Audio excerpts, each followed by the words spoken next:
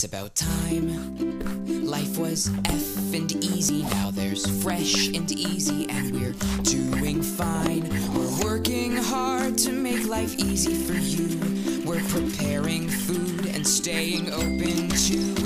So come on in and visit, 'cause we're here to stay. Come and get your food the effing easy way.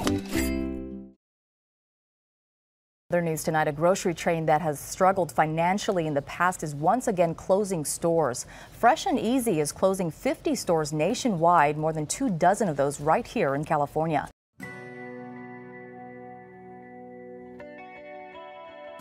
In the last couple years, we had a supermarket called Fresh and Easy come and open up. But due to the prices being very high and them and the store not really understanding the community, they were short-lived. They only survived, I think, about a year and a half. I would go to Fresh and Easy for a sale.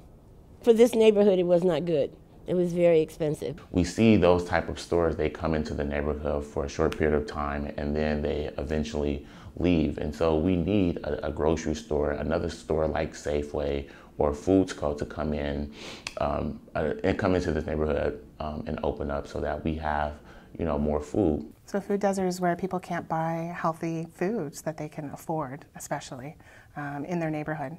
The majority of Bayview is a food desert. It's really difficult to find healthy, affordable, fresh food.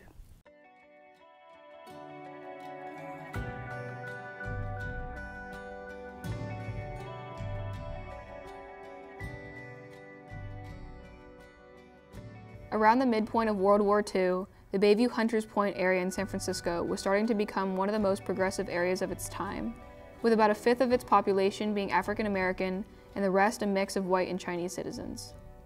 A lot of African Americans came from the South, the Great Migration, where they came here for jobs.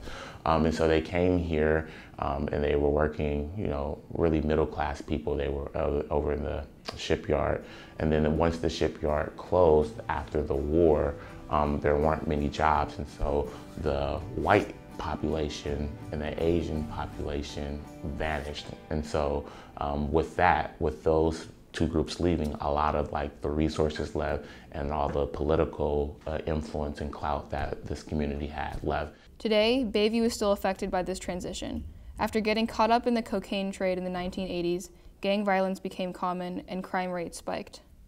I'm 27 years old, so I've lived here all my life. I'm down here on 3rd Street, we call it the Flatlands. And the Flatlands are usually where all the grocery stores are located.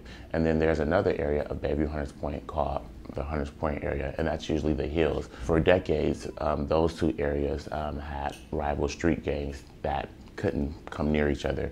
So when you think about food and you think about safety, if you're living up there on the hill, it's very hard to come down on 3rd Street to access food when you need it. We want people to be able to easily, walking distance or otherwise, be able to obtain the things that they need to live in their own neighborhood, right? And food is a key part of being able to live somewhere. In October 2016, Duck Loy, a family-owned supermarket, received a $250,000 grant from the government to open their pantry in the Bayview neighborhood on 3rd Street. That money went towards the equipment and property of this store. We are definitely filling a gap in terms of the food crisis in this area. So far, my customers have been coming and they've been very willing to purchase these products. They have not had a complaint. They lack sufficient, vegetables, fruits. And so it's not a complaint. When you think about the number of people here, that one grocery store isn't going to be able to feed, the masses of the people that are expected to come here. And so we need another grocery store that's going to be here, that's going to be viable, that's going to be good for the community. We have to find a balance between quality and price. And it's also very hard to maintain fresh produce, fresh meat, fresh flowers, because these things do have a very short shelf life. So we have to keep our prices low in order to rotate our product. We don't want to throw away merchandise. So it definitely is a challenge. If you encourage smaller retailers who would traditionally focus on chips, packaged foods, cigarettes, alcohol, things like that, and try and get them to carry milk and fresh produce, that can help increase food security and food access. Other solutions to this food crisis are community gardens. Community gardens are very popular in Bayview. Gardens such as Casada Gardens and the Florence Fong Asian Community Garden have made a huge impact on the Bayview community. Urban farming, urban agriculture, people call it a lot of different things. Most people are looking to these types of projects in terms of how many people can they feed, how much can they affect food insecurity in an area. These projects tend to be not that large though, so the biggest benefit that we're really getting in San Francisco is community support, community involvement, social cohesion, which is huge. The community members are meeting together, working together.